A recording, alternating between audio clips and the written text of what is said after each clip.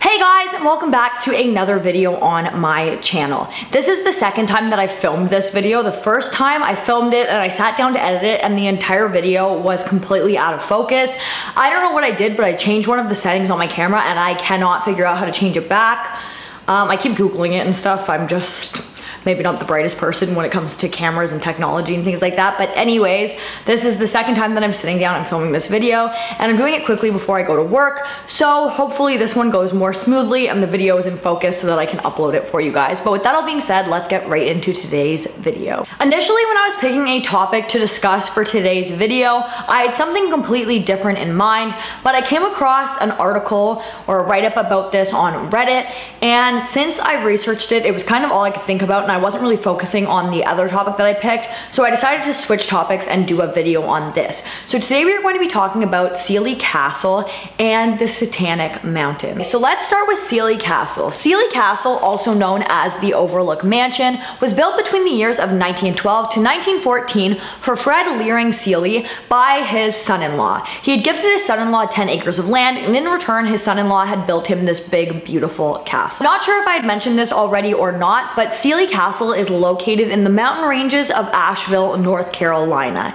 And the castle itself is a very interesting piece of architecture. The Sealy family had some very influential friends, and because of that, there were some very impressive people who have visited and been within the walls of this castle. In fact, all of the lighting in this castle was wired by Thomas Edison himself, and the bedrooms had these lights that when you open the door, the lights would just come on, which obviously isn't that impressive in today's day and age. People get them in cabinets and stuff, but back then that was something that was completely unheard of. In 1942, Fred Sealy passed away, and his wife, probably not wanting to live in this huge building by herself, sold the castle to the Asheville Biltmore College, who then decided to change locations, and the castle was left abandoned for a period of time until it was purchased by Jerry Steinberg, who had the intentions of turning the castle into a museum. However, that never ended up happening.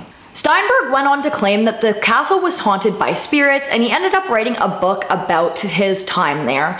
And he didn't end up owning the castle for a very long period of time before selling it to a company called the Asheville Christian Ministry. They owned it for a period of time, and then they left it abandoned for a period of time and sold it to a businessman by the name of Lorne Wells, who ended up living there for another period of time with his family.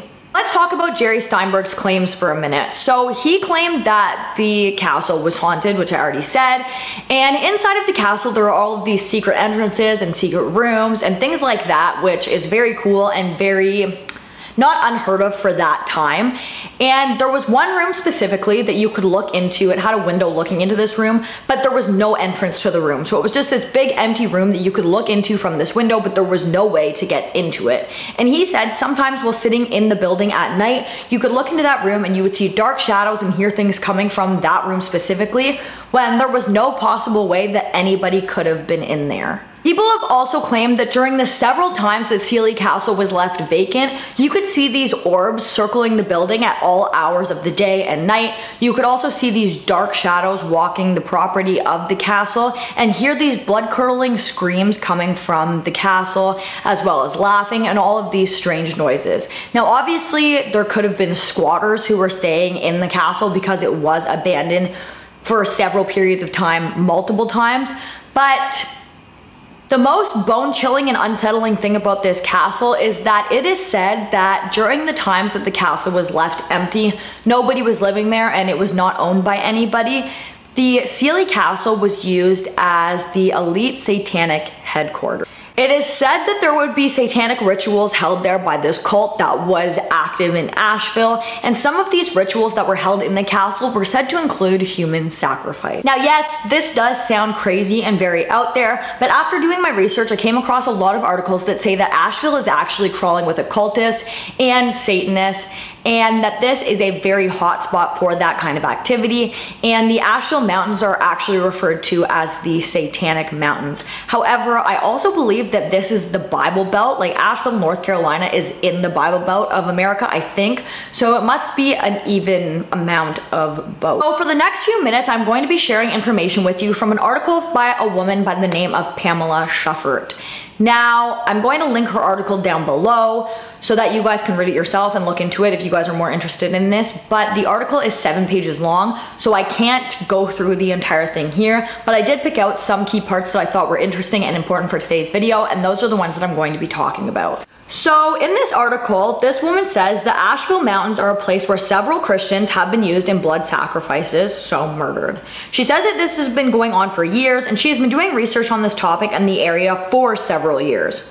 She goes on to say that the Satanism runs deep in the mountains and goes from having like all these really high politicians involved in it, right down to having everyday people like you and me who are involved in these cults and these rituals that are going on in these mountains. She even says that while she was doing research on this topic, she had 2 attempts on her own life for her faith in God. She said that one of these attempts took place in Ridgecrest, North Carolina, which is about 3.5 hours from Asheville. She says that she was out and there was a rental van waiting for her, and inside of this rental van were chains to tie her up, drugs to knock her out, and duct tape to keep her quiet. She said that if these people had successfully captured her, she would have been taken to a famous occultist area in the mountains, and she would have been put on a cross and murdered for her disbelief or her disarmament in Satanism. And then she goes on to talk about several other people's experiences with this area and these occultists and this like Satanist cult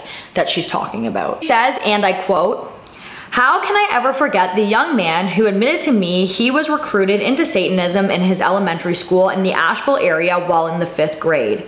And by the time he was 19, he had already sacrificed countless victims on the satanic altar of these mountains." She says that this young man had deep regrets after having to sacrifice his girlfriend for giving information to the police. See, his girlfriend was pregnant and she was forced to sacrifice her baby, and obviously she didn't want to, and she regretted it a lot, and so she tried to rat out the coven or the cult to the law enforcement in the area. She said that she'd also talked to a young girl whose family were members of what is known as the Power People Coven, and this group of people were the more influential Satanists in the area, and this included but was not limited to doctors, brain surgeons, judges, lawyers, DAs, mayors, and other very influential people in Asheville. Pamela said that through her research, she found that every city in America has something comparable to the Power People Coven, and these are usually the people who run the cities behind the scenes, which sounds to me to be very comparable to the Illuminati. And again, Sealy Castle comes into all of this because she says that this was used as a headquarters for all of these people to meet several times while the building was abandoned or left vacant,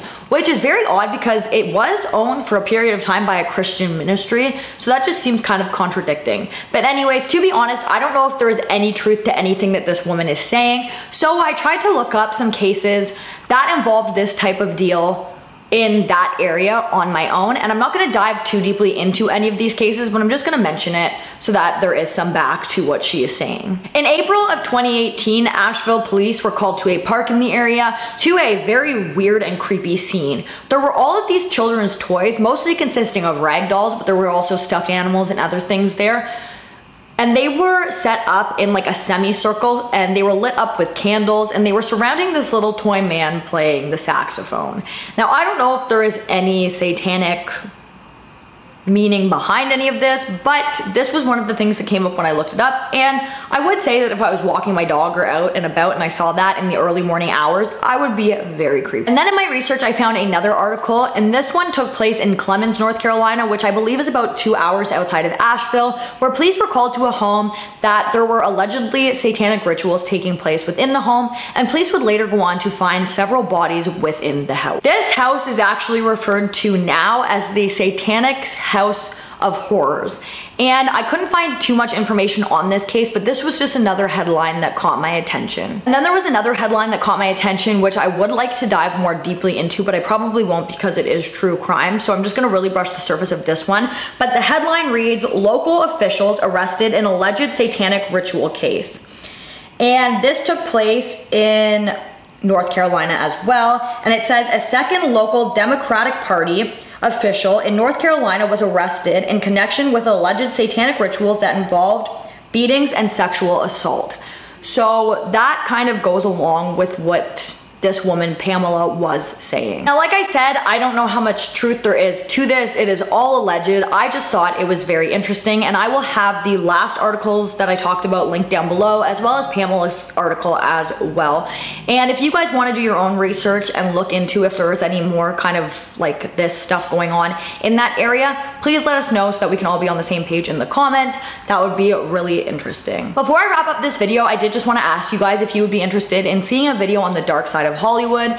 And if you live in Hollywood and you have any dark stories and you want to send them to me, I'm going to try and go through my emails and get that really under wraps. You can email me there, but your best bet would probably be to contact me on Instagram, which are both linked down below. But guys, that is going to bring us to the end of today's video. If you like this video, please give it a big thumbs up. Don't forget to comment down below what you'd like to see in my future videos, and don't forget to subscribe and turn on that notification bell so that you don't miss any future videos from me. Thank you so much for watching, and I'll see you in the next one. Bye guys.